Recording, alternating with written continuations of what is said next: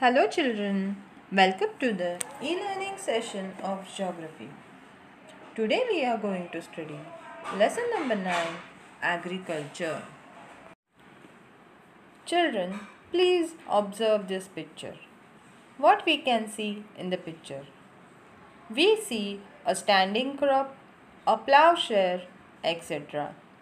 From this, it becomes obvious that this is a farmer's house. What a farmer does? A farmer keeps hens, sheep, goats, cattle. They are also seen in the picture.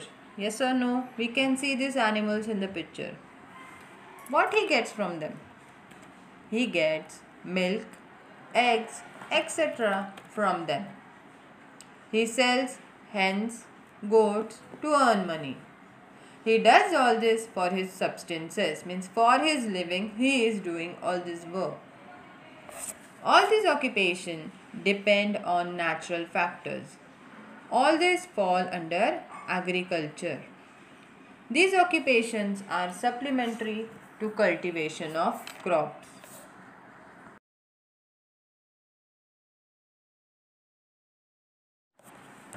Agriculture has a wide scope. For our basic needs of food and clothing, we make use of plants and animals.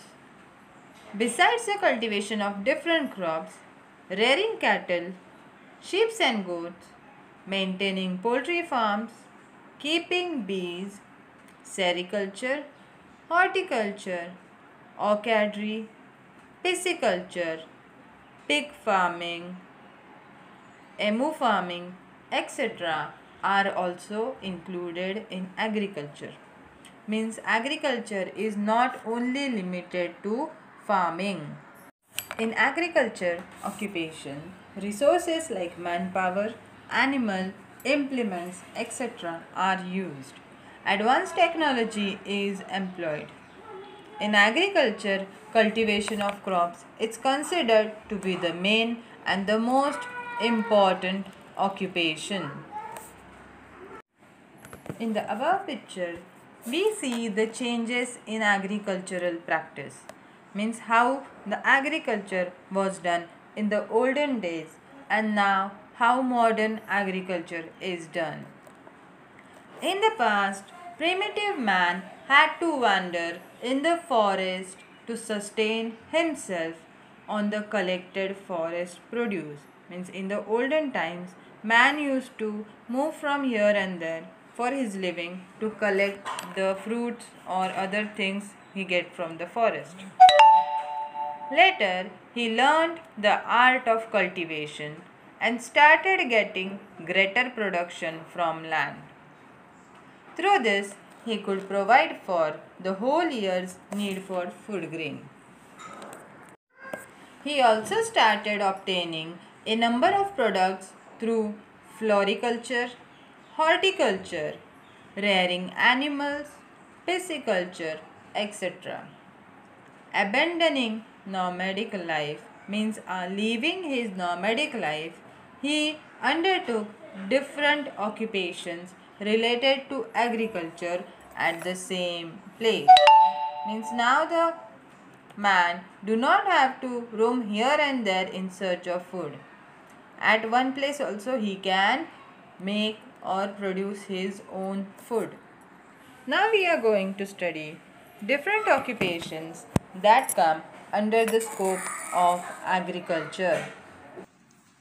First one is animal husbandry. Rearing different animals and obtaining various products from them for substances is the core of animal husbandry. And the first activity included in animal husbandry is dairy farming. Cows, oxen, buffaloes, etc. are reared for agriculture related work. Rearing milch animals. Milch animals means the animals which are giving milk. And animals which can be employed in farming is also an occupation. It is considered to be an inseparable part of mixed farming. It has become quite commercial in recent times. In India, it has started changing recently. Commercial dairy farming is undertaken mainly for meat and milk. Sheep and goat rearing. This is also a traditional occupation that is generally carried out in hilly tracts and semi-arid regions with dry climate. Sheep and goats survive on short grasses, shrubs and acacia. Sheep are eating small shrubs which grow in hilly rural areas away from the urban settlements. In India, it is mainly carried out for meat. Sheep rearing is carried out to obtain wool. Poultry. Keeping hens and other fowl is a common practice in all parts of the world. It is a traditional occupation. Today it is carried out as a household occupation and also on a commercial basis. Means nowadays people are keeping hens for selling and using it for other purposes. Running a poultry on a commercial basis requires a lot of care. For this, scientific methods are employed. In India, this occupation is generally located in the areas close to big cities as they provide a ready market for this occupation. In some areas, rabbits, pigs and emu rearing is also undertaken. Beekeeping. This occupation is undertaken to obtain honey and wax. Bees, in order to collect honey, hover around the plants that bear flower. This promotes the process of pollination. As a result, the trees bear large number of fruits and the crop yields increases. Beekeeping is an important occupation with respect to agriculture. Pisciculture means fish farming. Farm ponds are dug out for this purpose. Water is stored in such ponds. Fish seeds are released in the pond. For this, seeds of freshwater species are used. In order to achieve the best growth of fish, scientific methods are used. Fishing in open seas has a number of risk factors. Different types of fish and other aquatic animals get caught in the fishing net. Separating them becomes a major task. All organisms do not fetch the same price. Means all types of fishes do not have the same price. Next occupation is sericulture. Sericulture is the process of taking out silk thread from the silkworm. Silk thread is obtained from the cocoon of the silk moth. These threads are very fine and strong, and from this one can weave soft silk cloth. Getting silk thread from cocoon and manufacturing silk cloth are different occupations. They are not included in agriculture. Different organizations supply silk moth eggs to the farmers. Leaves of mulberry trees are the main food for this silkworm. Once planted, the mulberry tree survives for 15 years. So, expenditure of planting the trees every year is saved. Nursery. In the last few years, the area under floriculture, cultivation of medicinal and aromatic plants, and horticulture has increased. These plantations require a high standard of seedlings, cuttings, bulbs, and seeds. This has led to the development of nurseries. Nurseries give good returns. Types of farming. Different types of agriculture have evolved due to geographical and cultural diversity. The type of farming depends upon the purpose and the aims of method of farming. The crops being cultivated, the technique used, land use, etc. Broadly, the farming types are divided into two types: subsistence farming and commercial farming. Subsistence farming. Intensive farming and shifting cultivation are the two types of traditional farming. Intensive farming is carried out in one and the same farm for years together. Means in intensive farming, for all the years only one type of crop is grown. Whereas in shifting cultivation, every year a new area is chosen for cultivation. After a specific period of time, old areas are again used for cultivation. Shifting cultivation is a primitive type of cultivation. This type of cultivation is practiced in the tropics in densely forested areas.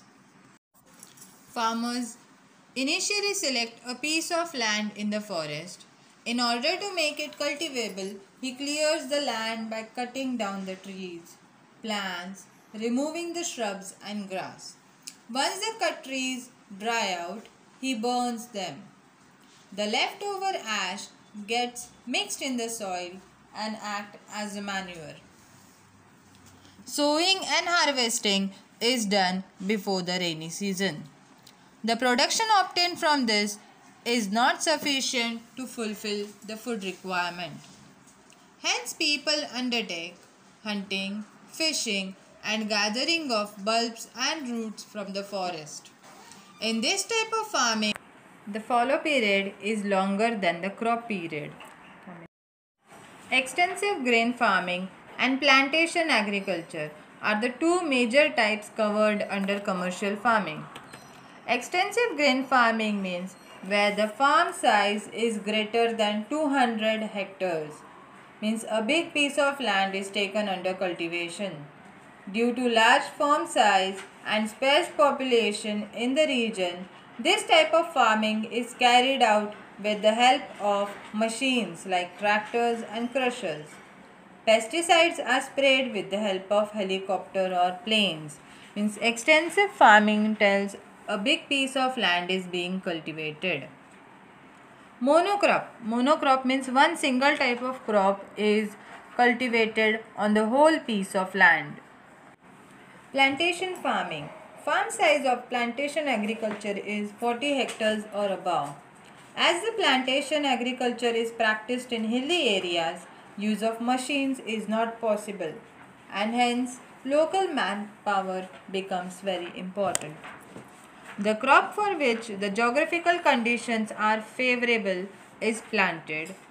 This is a single crop cultivation practice. This type of farming began and spread mostly during the colonial period. It is practiced in the tropics. Climate, manpower, deterioration of environment, economic and managerial problems are the major issues faced by this type of agriculture. Market gardening means farmers cultivate vegetables and other items in the vicinity of urban centers to cater the demand of city people. This type of cultivation works on the principle of economics, that is demand and supply. How much fruits and vegetables are needed in the city, that much only are cultivated by the farmers. Horticulture or floriculture. Cultivation of flowers and fruits is a subtype of market gardening. Fruits and flowers are the major products of this type of farming. In this type of farming, modern as well as traditional methods are used. The size of farm is small and every plant is cared properly. Nowadays, chemical fertilizers, greenhouse gases, etc. are used to increase the production of these flowers and fruits.